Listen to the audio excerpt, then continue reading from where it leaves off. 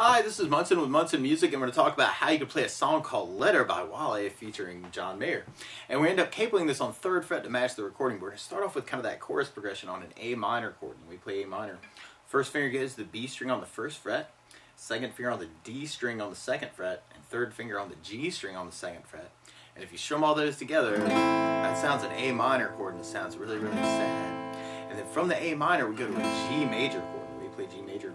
First finger goes to the A on the 2nd fret, second finger on the low E string on the 3rd fret, and third finger on the high E string on the 3rd fret. And if you strum all those together, that sounds a G major chord, and it sounds really, really happy. Now you kind of hear where the A string on the 2nd fret B note is kind of coming out on that part. And so you may want to think about that as a G/B, or a G major chord with a B in the bass. And then from the G/B, and another way you can do that is putting the third finger on the B string 3rd fret, pinky on the high E string 3rd fret. So you might dig on that for your G major too. And then from the G we'll be going to a C major. We play C major. First finger goes to the B on the 1st fret, second finger on the D string 2nd fret, third finger on the A string 3rd fret. And if you strum all that A string to the high string, that'll get you your clearest sound with that. And that sounds a C major chord, and it sounds really, really happy. And then from the C we're going to be going to an F major chord. We play F major. Normally you do this as a bar chord, and we'll talk about an easier way to do this too. But we'll go first finger over the entire 1st fret, second finger on the G string 2nd fret, third finger on the A string 3rd fret, and the pinky on the D string 3rd fret. And if you strum all those together, that sounds an F major chord, and it sounds really, really happy. Now if you're just starting out, a good substitute for that is something called F major 7, where you do the first finger on the B string 1st fret, second finger on the G string 2nd fret, and third finger on the D string on the 3rd fret. And if you strum the F major, or the D string to the high E, that sounds an F major 7 chord, and it sounds really happy. And from the F on our chorus, we go to an E major chord. And then we play E major, first finger goes to the G on the 1st fret, second finger on the A string 2nd fret, and third finger on the D string 2nd fret. And if you strum all those together, that sounds an E major chord, and it sounds really happy. Now you can also kind of lift off the third finger of that and make it an E7 chord, or take the pinky and kind of add it in on the B string on the 3rd. That's another way you can play E7.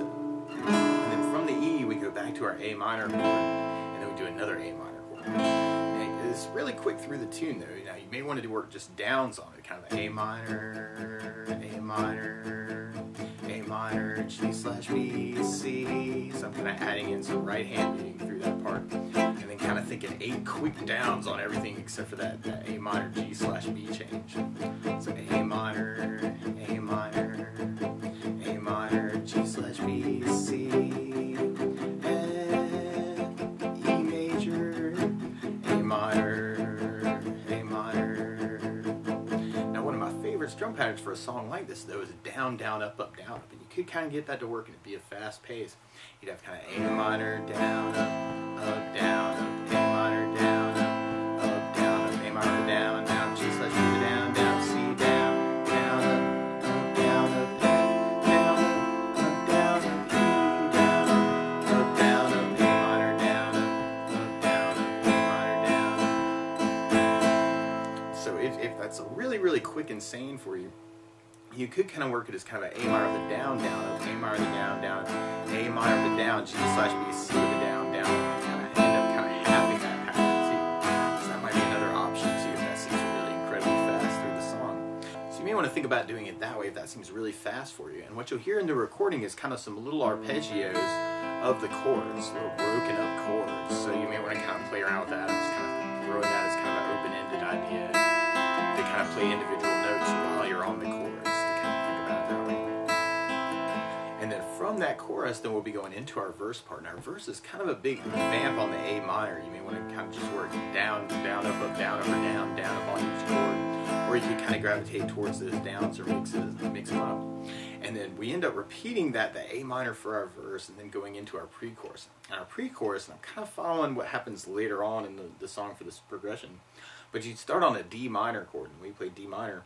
First finger goes to the high E on the 1st fret, second finger on the G string 2nd fret, and the third or the fourth finger on the B string 3rd fret. And if you strum the D string to the high E string, that sounds a D minor chord, and it sounds really sad. And then from the D minor we go to our A minor chord, and then we go to our C major chord, and then we end on a D major chord, and we play D major.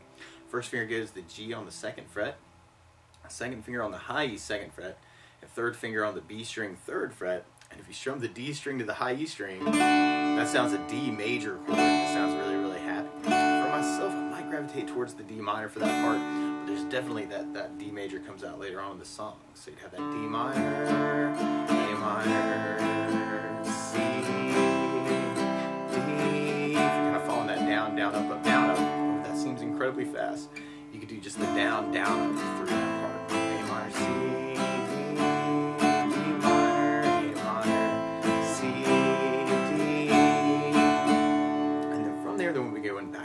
and kind of repeating parts through the song. Now the weird part is to play along with Wale, instead of starting on an A minor chord, starting on a C minor chord. So to play along with the recording, what you want to do is take a capo, and if you put the capo on 3rd fret, then now your A minor is really a C minor chord, your G major is really a B flat major chord, and your C major is really an E flat major chord, and your F is really an A flat major, and your E major is really a G major chord. And when we get to the D minor, it's really an F minor chord, and the D major is really an F major chord.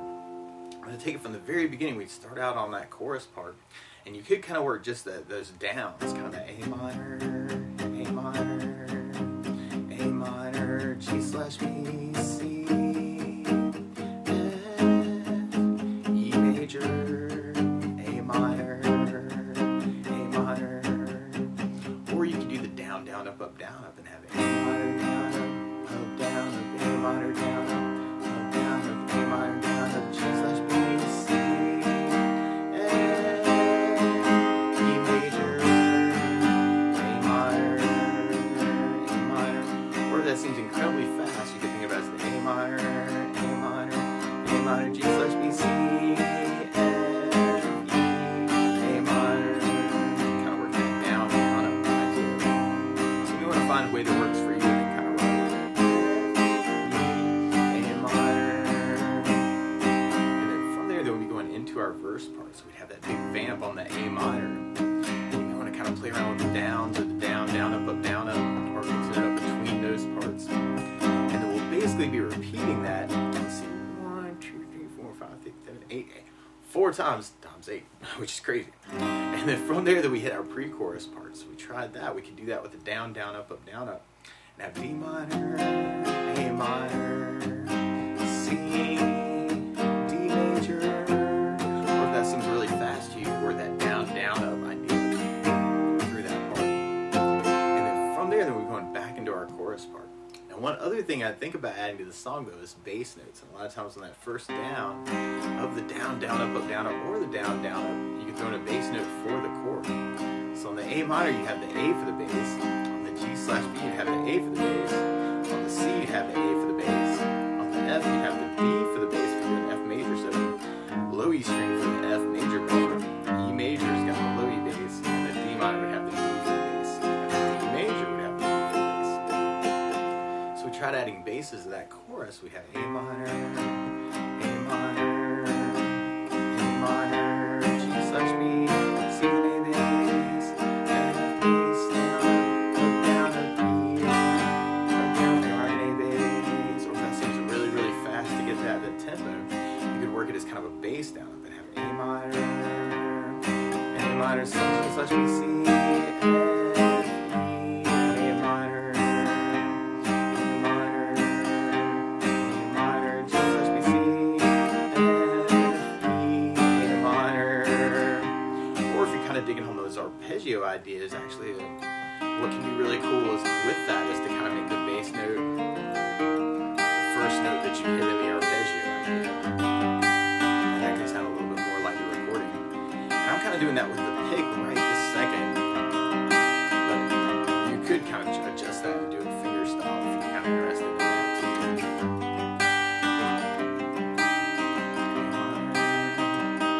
And then from there, we'd be going into our verse part again. So we've got kind of our A minor with a bass down, up, down, up. Or you could work it with a bass down, up idea to kind of add in some basses through the verse. And there are some places through that where you'll kind of hear almost like stop times where you may want to do just kind of a down and kind of kill the strings on the A minor. So that might be kind of cool to accent some things. And then from there, we'll be going into our pre-chorus part. So you could add basses to that too and have D with the minor with the bass down, up, down, up. A minor, C, D major with the D,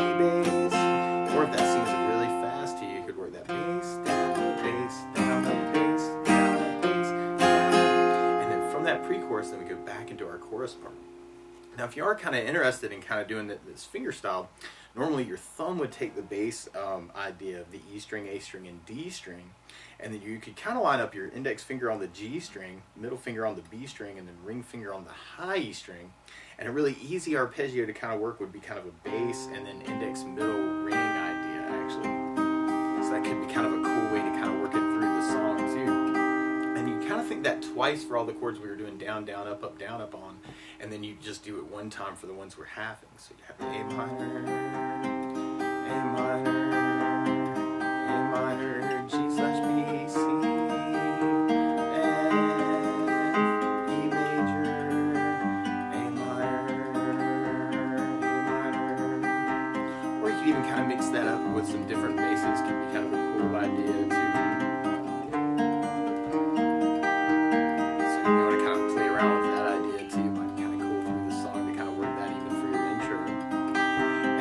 Then we go into kind of our bridge part, and our bridge is really just kind of like our pre-chorus, but we repeat it twice. So we got kind of a D minor, A minor, C, D, D minor, A minor, C, D, D minor, A minor, C, D, D minor.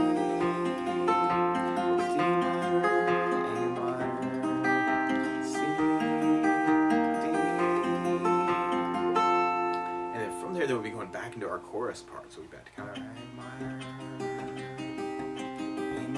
G/B, C, F, E, A minor,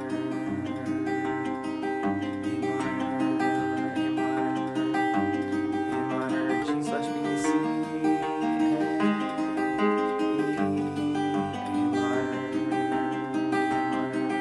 So you want to kind of take all these ideas and kind of find a way that works for you. Some other licks around the chords too, that can be kind of cool to kind of play around with that too. And then we end up repeating that chorus part 4 times and then going into kind of our outro solo, which is all kind of around A minor, kind of like our verses. But that's the basics of how you could strum through it and sort of fingerstyle through Letter by Wale featuring John Mayer. So good luck!